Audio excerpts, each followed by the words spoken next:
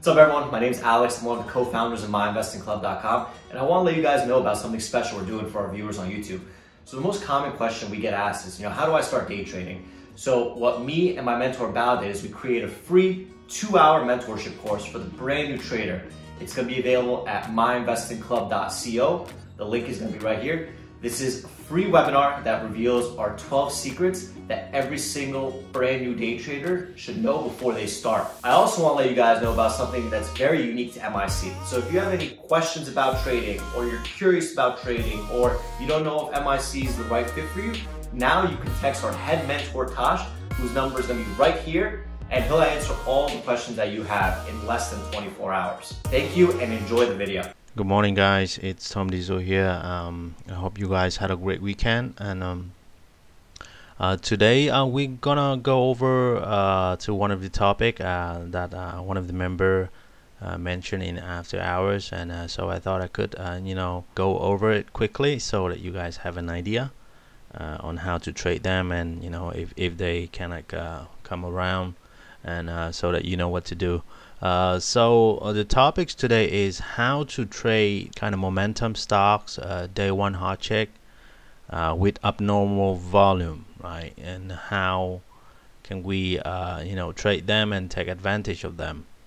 And again, before I even start, I just want to kind of warn you guys something, that this is not the optimal setup on how to grow an account, and also this is not really the setup that I like, but sometimes I saw them and I try to take some scalp out of it, just really small shares, and because it's it is very dangerous to trade something like that, especially when you're new, and because a lot of liquidity, a lot of people interest in that stock each day, and for the last week, as you can see, there's so much volume coming into the market, with all the Robinhood kind of stuff,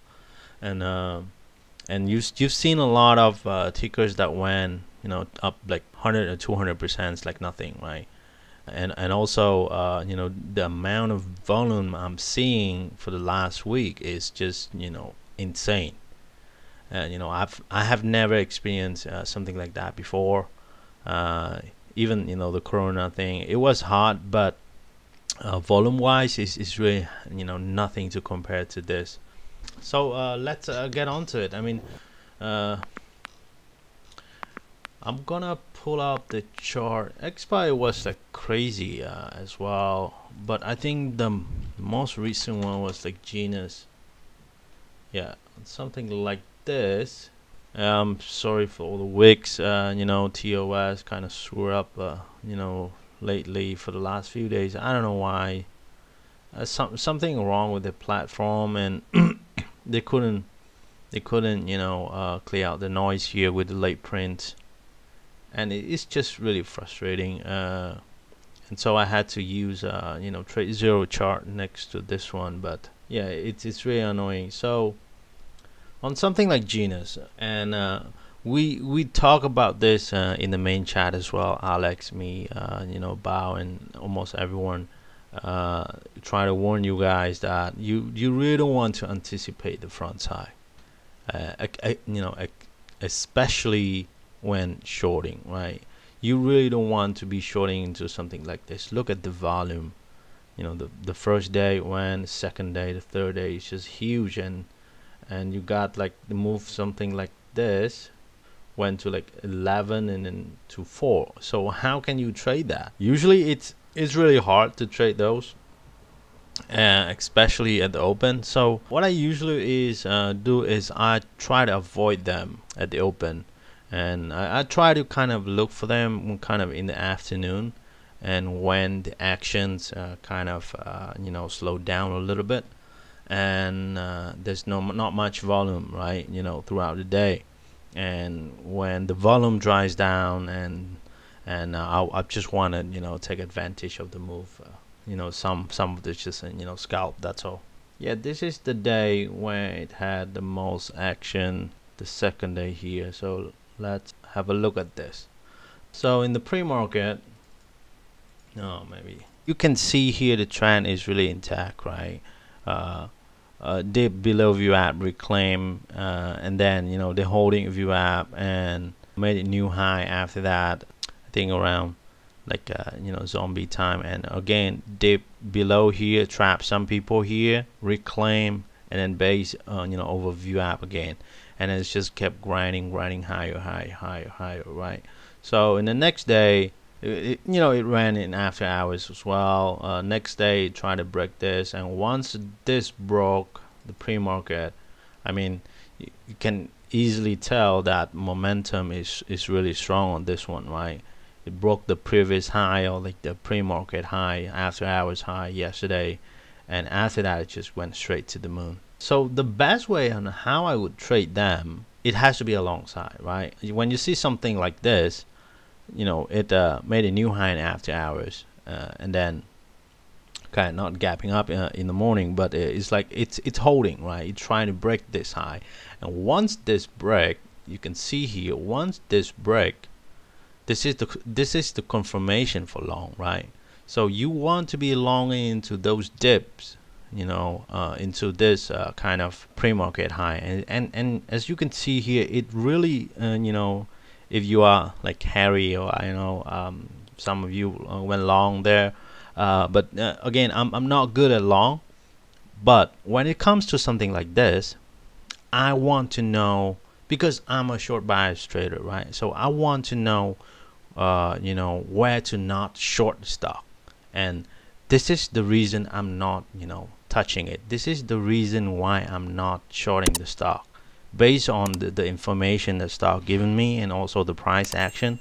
And you can see here, this is really solid first bounce. You can tell here, look at this. I mean, pre-market high, right after open, right, stock pops, that's the confirmation, broke this high already, that's a confirmation to us, right? So the trend is really strong. The stock broke the pre-market high, and also the after hours, or whatever, the high from yesterday, and then broke through that with authority.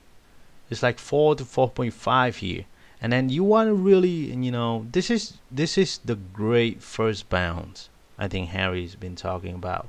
This is right here, look at this. Pre-market high, just right on the dot. I mean 495.05, and also the view app is right here. I mean this is perfect. Even though I'm not a good long bias trader, I mean I didn't check this trade, but I mean yeah, of course it's easy in hindsight when you see this, but the odds are there for you. I mean the view app conforms to the pre-market high. I mean the more information you got, and also it kind of line up with the thesis. I mean pre-market high here, the view app is here, the whole and $0.5 mark is here, right? So this is the best for the first bounce.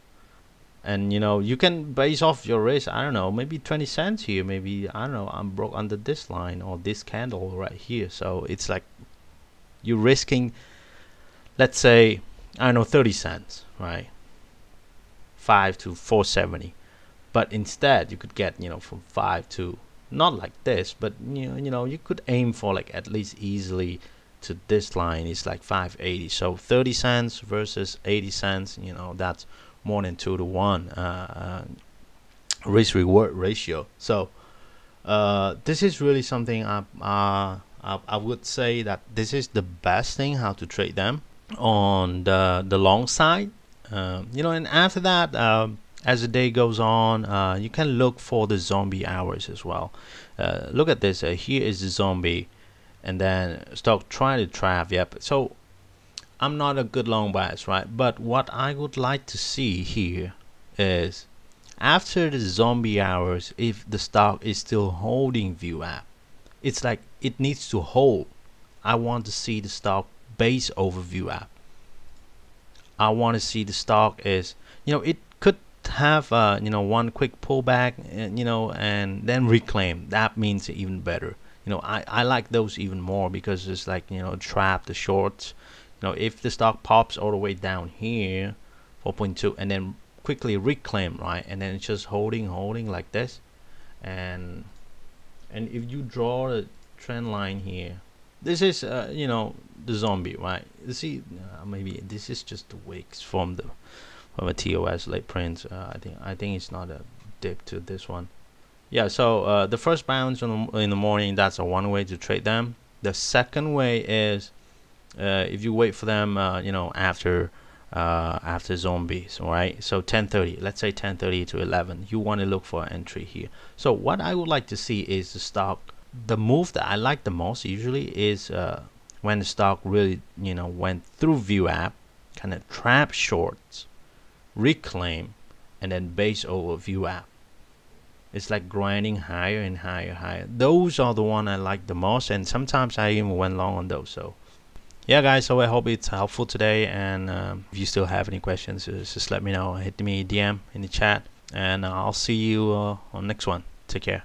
Thank you so much for watching our video. If you want to see more of our videos, please subscribe to our YouTube channel by clicking the button here. We do our best to post a new video every single day. If you have any questions about MIC or any general trading questions, please text Tosh using the number here. Also, stay up to date by watching some of our most recent videos right over here.